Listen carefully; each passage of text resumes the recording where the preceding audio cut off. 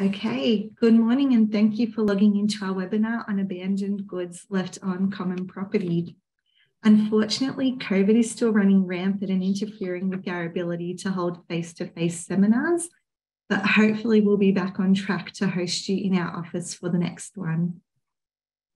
Today, we will look at the legal framework as to how owners' corporations can dispose of goods left on common property, particularly now that the Owners Corporation Act has been amended to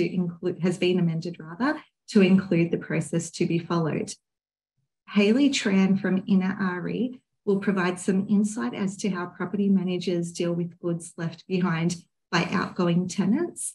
And Kevin Tan from Clean As You Go will present on the process to remove hard rubbish from common property. Also, we have a chat box function, so please feel free to type in any questions as we go and we'll address them towards the end. So let's get started by looking at the provisions in the Owners Corporation Act that came into effect on 1 December last year.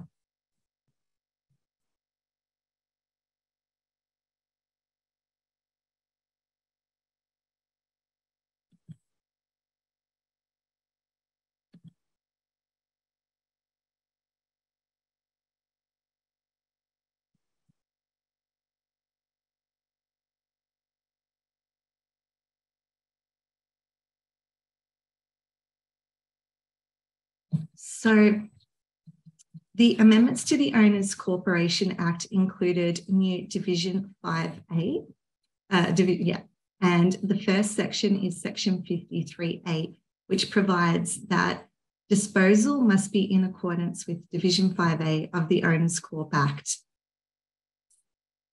In addition to that, Sections 60 to 65 and 73 to 76 of the Australian Consumer Law and Fair Trading Act of 2012 also apply to the disposal of abandoned goods by an owners corporation, and reference to uncollected goods is to be read as though it were a reference to abandoned goods. Reference to the receiver is to be read as though it were a reference to the owners corporation, and a reference to the provider is to be read as though it were a reference to the person who abandoned the goods.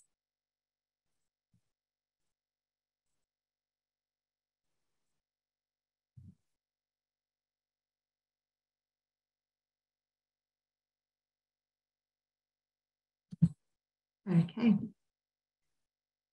Firstly, the OC must provide a written notice of its intention to dispose of the goods to the person who left the goods on common property and any person with a registered interest in the goods. So that might be the mortgagee of a car or some other motor vehicle. Notice may be given to the person personally, hand-delivered, or posted to their last known address. A person with a publicly registered interest in the abandoned goods is deemed to have been given notice if the notice was sent by post to their address registered in the register with the interest, such as the PPSR. And as I was saying before, that could be someone that's got a mortgage over the car or motorbike. The OC must also make reasonable attempts to notify the owner of its intention to dispose of the goods if not collected.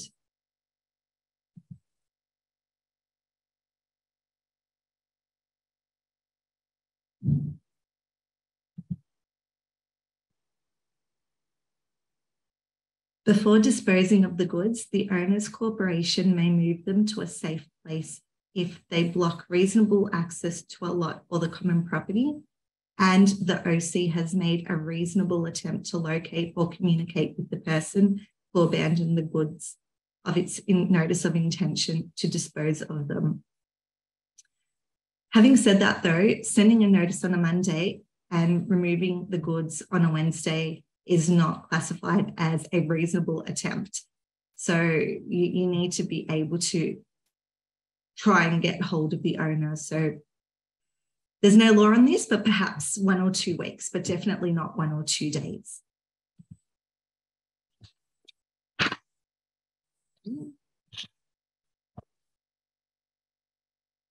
Furthermore, the OC must not dispose of the goods if a dispute in relation to the goods exists between the person who abandoned the goods and the OC, and an application in relation to the dispute has been made to VCAT by the OC.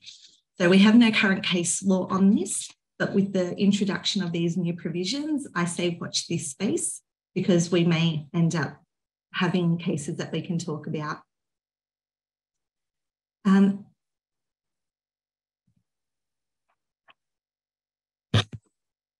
Additionally, an OC must not dispose, an OC that disposes of goods under this division is not liable in relation to the goods by reason of the disposal. So this means that if the owner's corporation follows the provisions under Division 5A, they will not be held liable for getting rid of the items if somebody comes out of the woodworks after.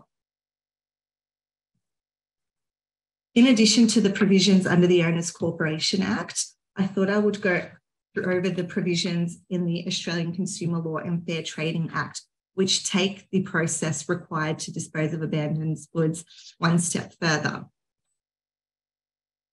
So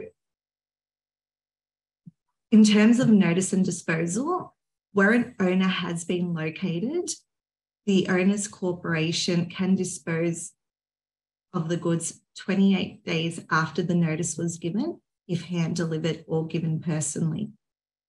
If the notice was given by ordinary prepaid post, we say 28 days plus 7 business days, because that will allow for the owner or the person who's been given the notice to receive it through the post. Where the owner has been identified but has not been located, the OC must wait 60 days before it can dispose of low value items, 90 days before it can dispose of medium value items, and 180 days for high value items. I've also prepared a table for the method of disposal. So for low value items, we've got motor vehicles and other items and the method. So for a motor vehicle less than $1,000 or other items less than $200, the OC can dispose of the goods by sale or destruction. For a medium value item, not including a motor vehicle, which is equal to 200 but less than 5,000, the OC can either dispose of the goods by private auction or private sale. And for high value motor vehicles more than or equal to $1,000 or other items more than or equal to $5,000, the OC can dispose of them either by public auction where the owner cannot be located or private sale where the owner has been located. Also, with respect to perishable goods of any value, the OC can dispose of them either by sale, appropriation, or destruction. With respect to high value motor vehicles, the owner's corporation must not dispose of it unless it has first obtained a written search result of the PPSR. The penalty for non-compliance is 120 penalty units. Currently, the value of one penalty unit is $184.92. So 120 penalty units is $22,190.40. So it's very, very important that the owner's corporation complies with Section 63 because there could be a significant penalty to be paid. Additionally, the OC may apply to Vic Roads for a certificate which sets out the details of the registered owner. The application must be in the form of a stat dec and must include the owner's corporation's details, the vehicle's registration number if available, and the vehicle identification number, a copy of the notice of intention to dispose of the vehicle, or a copy of the application filed in VCAT, a copy of the PPSR search result, and any other prescribed information. Essentially, Vic Roads will not provide that information unless the OC can provide details to show that there is an abandoned vehicle and the OC has taken steps before it disposes of it. The owner's corporation may also apply to a court or VCAT for an order to dispose of the abandoned goods, and the application must provide the grounds on which it's made, the information outlined in the notice of intention, and a written search result of the PPSR or Vic Road certificates for motor vehicles. A copy of the application must be given to an owner if they can be located after reasonable inquiries have been made, any person with a publicly registered interest in the goods, and any other person known by the OC to have or to be claiming an interest in the goods.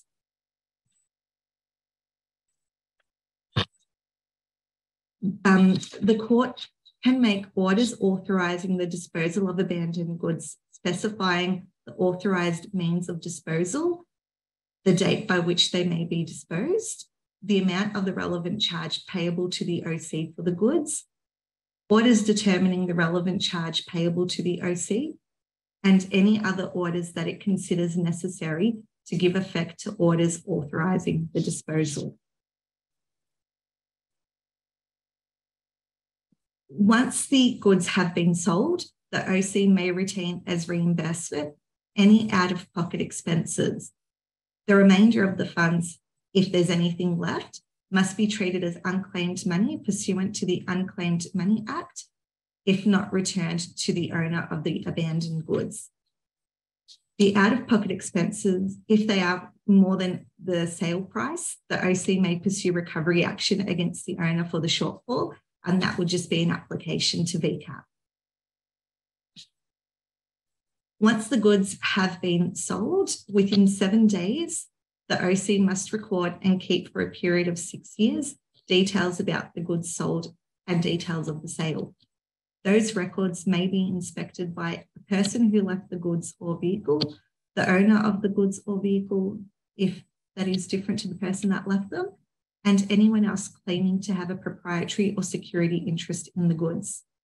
Penalty for non-compliance is 50 penalty units in the case of a body corporate or an owner's corporation in this case. The OC must also provide the purchaser of the motor vehicle a receipt signed by both parties, detailing again the OC's details, the vehicle's last registration number and vehicle identification number, purchaser's details, the date of sale, sale price, the name of the owner of the vehicle, and any other prescribed information. And again, the penalty for non-compliance is 50 penalty units in the case of an owner's corporation. Okay, so our next speaker, with a background in customer service, Hayley Tran thrives on face-to-face communication and the fast-paced environment of real estate. She joined Inner RE in 2016 as the receptionist and has worked her way all the way up to property manager. Exceptional communication is crucial in Hayley's day-to-day work of managing renters and landlords. Also, outside of work, Hayley is an amateur baker. She loves KitchenAid, and we're told that she makes the best cookies in the Southeast. Please welcome Hayley. Thank you. Good morning, everyone. Thank you, Deborah, for giving Inner Real Estate the opportunity to present today.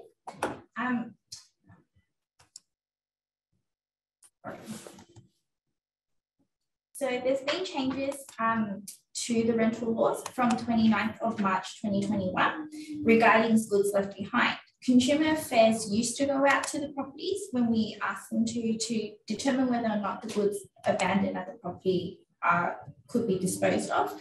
However, they are now no longer coming out. The rental provider will now need to store the goods for 14 days and then dispose of it thereafter.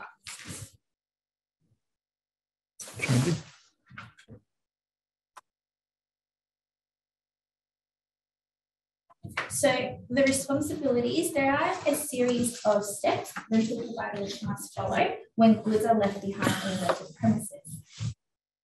There are goods that can be disposed of immediately if it holds no monetary value. So for example, food, dangerous goods, they can be thrown off immediately. Goods left behind which cannot be disposed of immediately, the rental provider must store it in a safe place for at least 14 days or even 90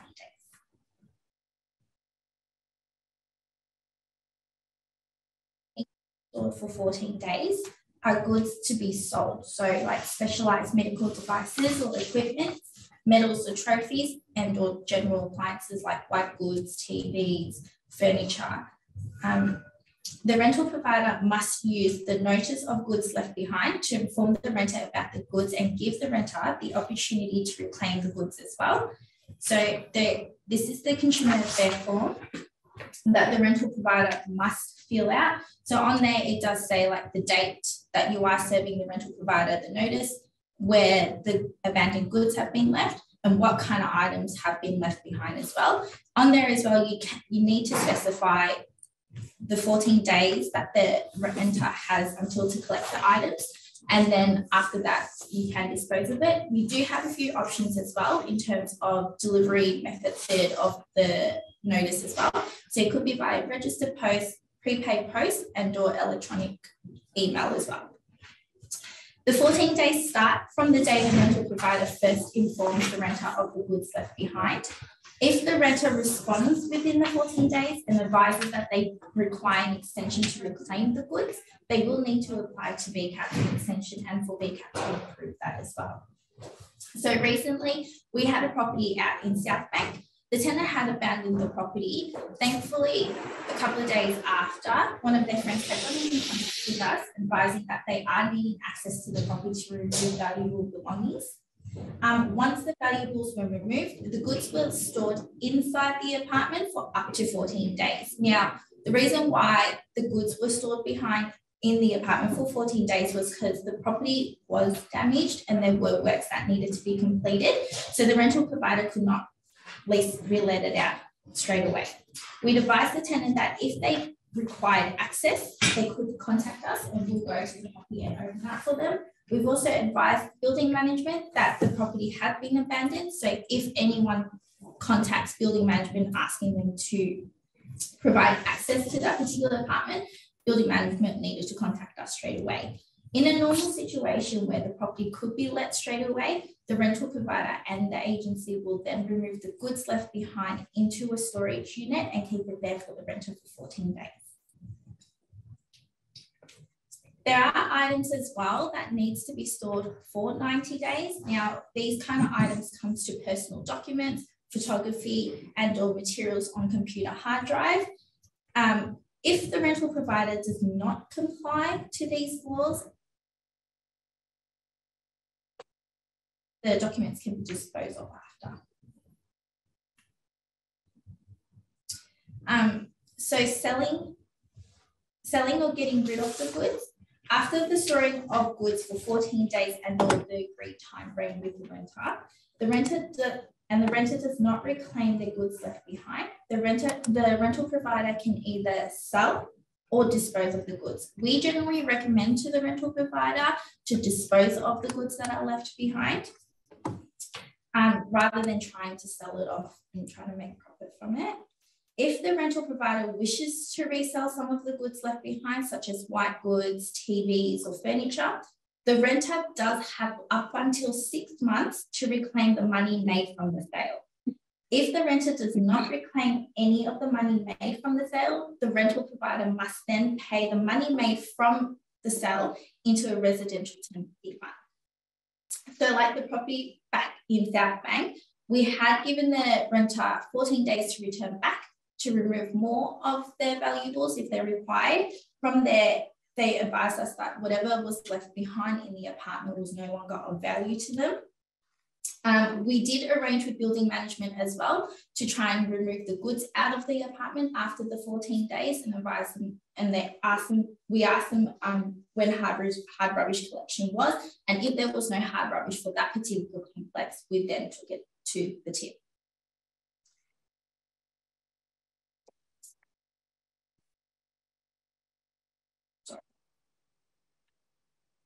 So it is reasonable for rental providers to seek an occupational fee from the renter to store the goods or move the goods left behind.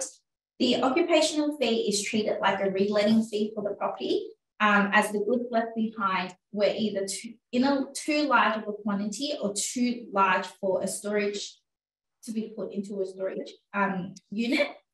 The occupational fee must not be more than 14 days of the renter who would have paid the goods being left behind in the apartment. This will then total 14 days. If VCAT had ordered the goods to be stored for more days, then the occupational fee must equal the number of days that VCAT had ordered. So both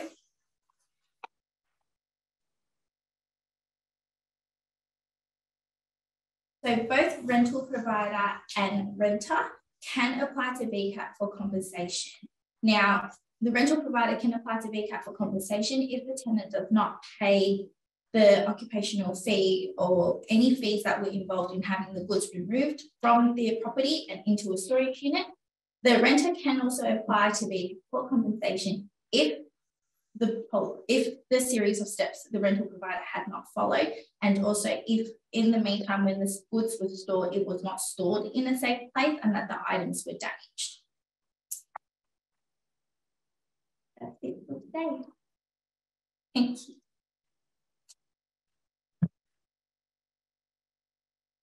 Thanks, Hayley.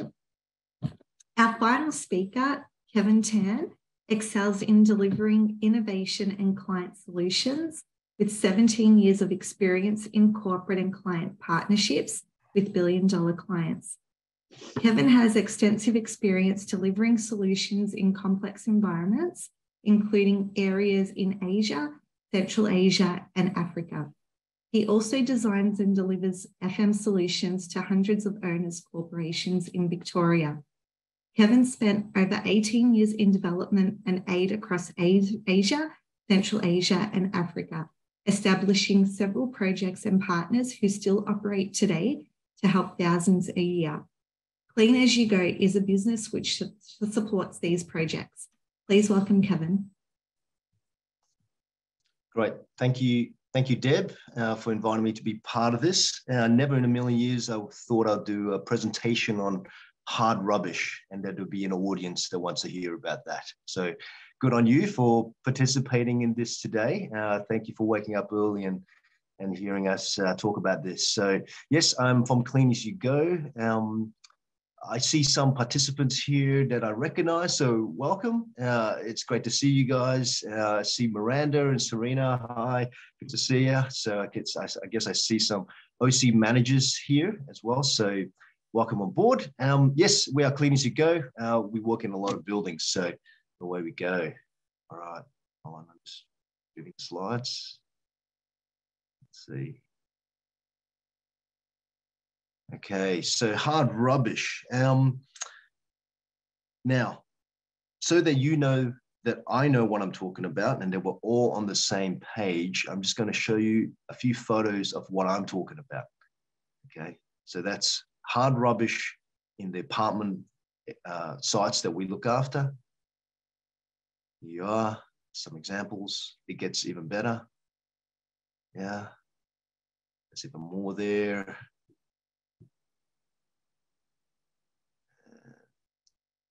Stuff dumped on the side of the road. This is usually what happens more often than not. Hard rubbish being dumped in the bin room, which is also an OH&S issue because bins cannot be moved around and it can become a trip hazard. So this is something that OC managers and OC committees need to be wary about. This just more rubbish being dumped outside in the property. Again, it becomes an issue when it's dumped around a car park because cars can hit it, damage different other properties.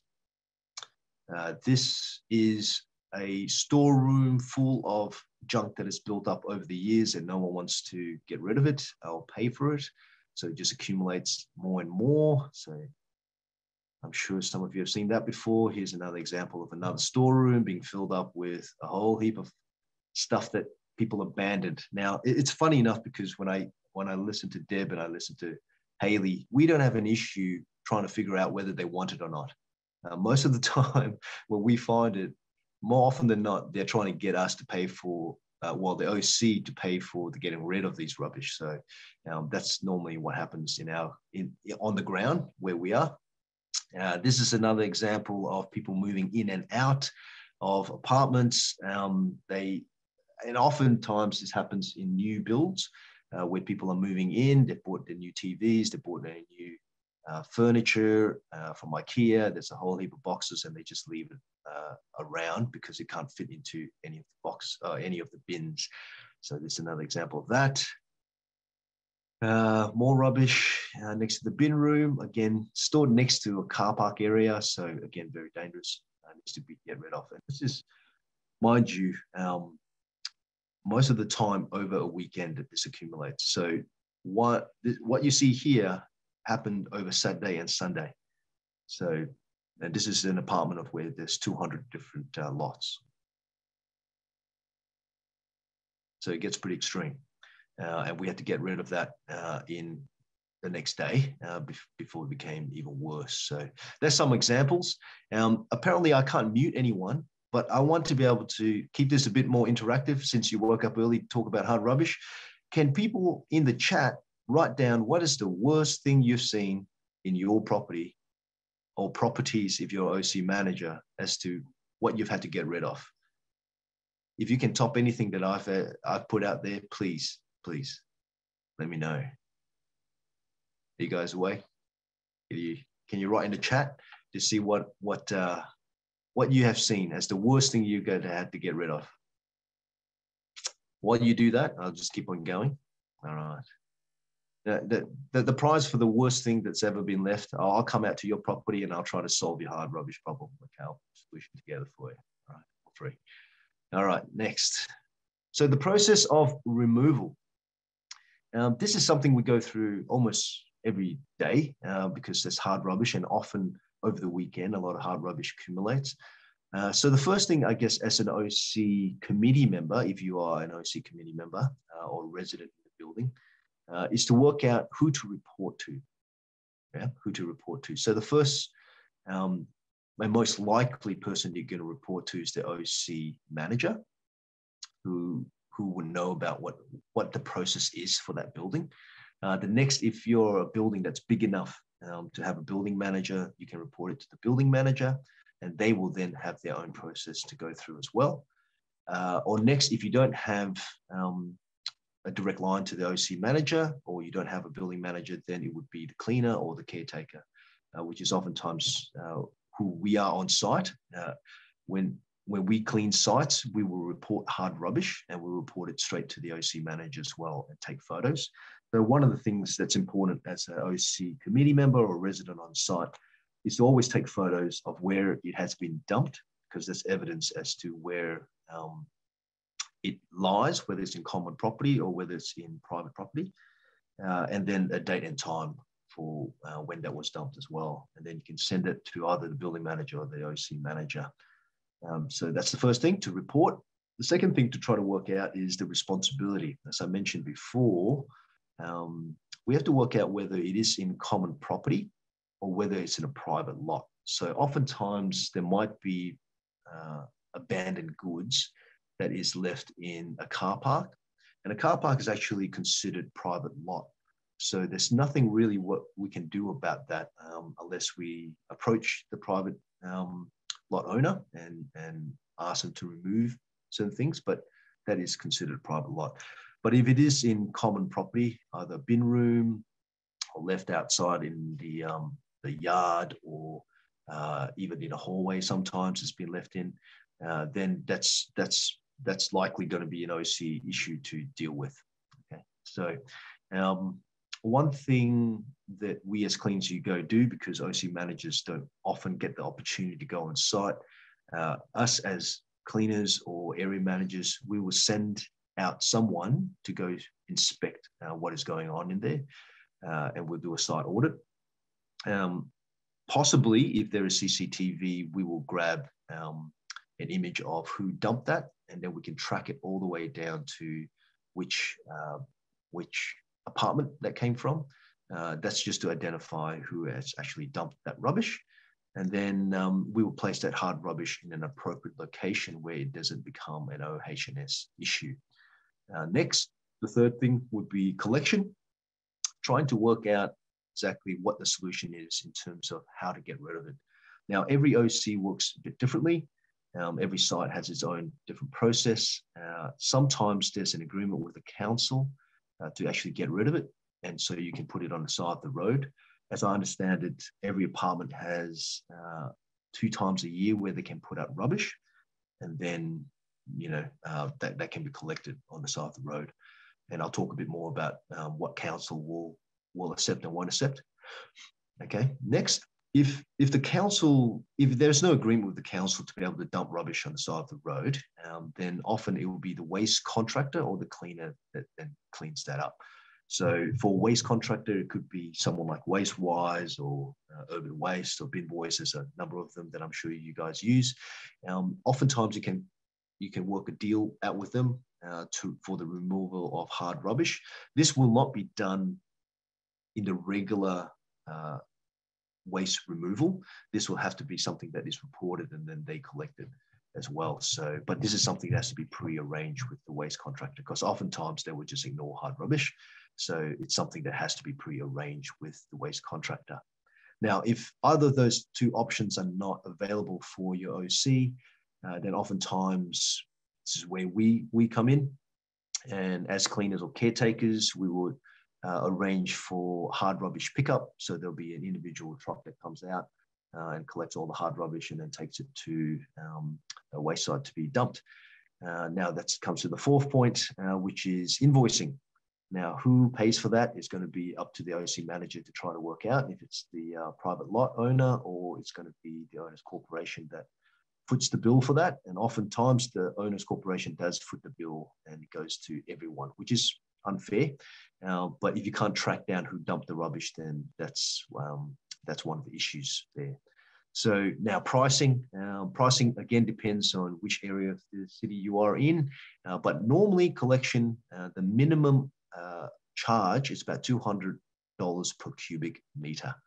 Okay, that's $200 per cubic meter to pick up. And then there's tipping fees on top of that. Now, tip fees depends on, again, how big the load is, but it normally ranges about $150 to $450. It could be more than that depending on how big the load is, but often it doesn't get that big because if it does get that big, it means that it's been accumulating for a long time. Okay, next is future proofing, which is probably the most important thing to try to get done if you have a hard rubbish issue in your property.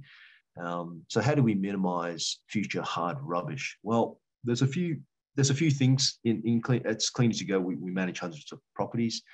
So these are a few of the ways that we've gone about it to try to minimize the future dumping of hard rubbish. One is process.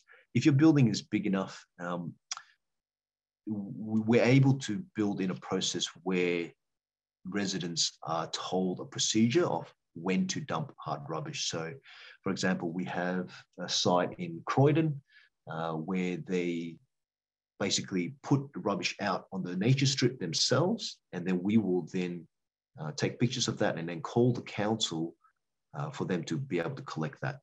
So we have an arrangement with the council and they are happy for us to be able to do that.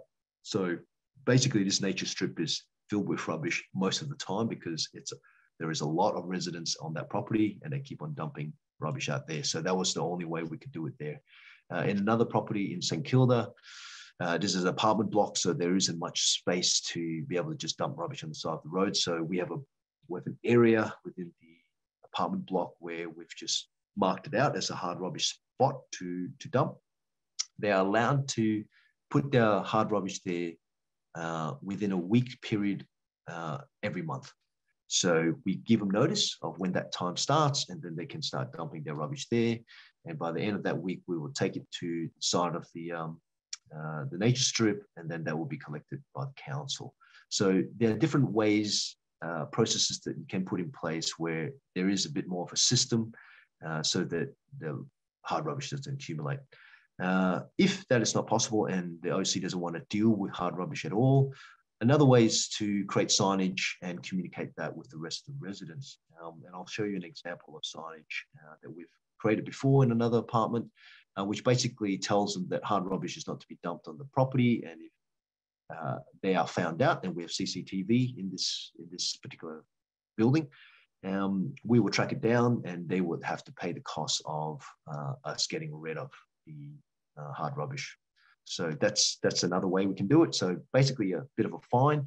And what happened in that instance is the hard rubbish problem almost disappeared overnight, because they realized that we were on top of it, and everyone that dumped got a notice, and everyone a breach notice, as well as a potential fine. And when they found out about the fine, they removed the rubbish themselves. So that worked out quite well for this apartment that had about 200 different apartments in it. So that's basically the process of getting rid of hard rubbish. Now, let me see whether... Oh, I can't go back to my chat. What's the chat? I've lost the chat, so I can't see your results. Anyway, all right. So what is hard rubbish? So this is what council will collect and what council will not collect. You can look this up online. Basically, this is one of the councils that says that, you know, you can't dump tree roots, branches, big materials, basically big building materials. You can't dump on the side of the road. Commercial materials, you know, construction materials, you can't dump on the side of the road. One thing that most people don't know is that you can't dump polystyrene or styrofoam on the side of the road as well for hard rubbish collection. Or car bodies, or whole or dismantled car bodies, you can't do that. So there's a whole list there, and I can send, you know, you'll get this PowerPoint so you can see that more. Next, this is an example of tip fees. This is just from Boroondara. Different types of hard rubbish that can be dumped in different sizes of the trailers, and how they will charge you for that. Okay, so every council will have different ways of doing it, but this is just an example from Boroondara.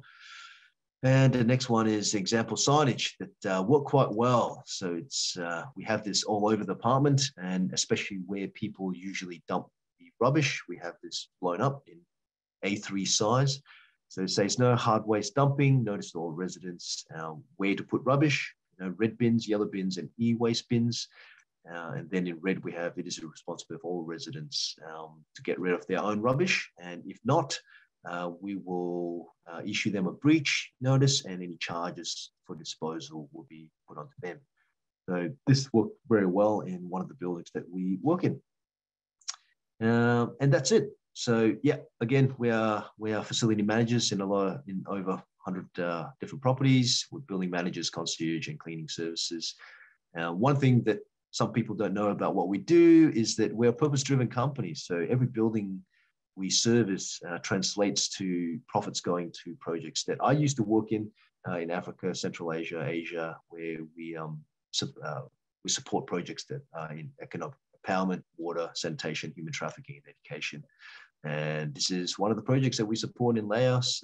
This is a water well that we built there so that they have access to water, so they don't have to walk for miles, because sometimes when the children do that, there's a lot of human trafficking that happens in this area.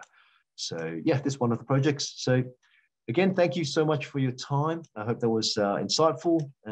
If you need help with your property, let us know. Thanks, Deb. Thanks, Kevin. Did we have any questions? I'm not very savvy with this chat function.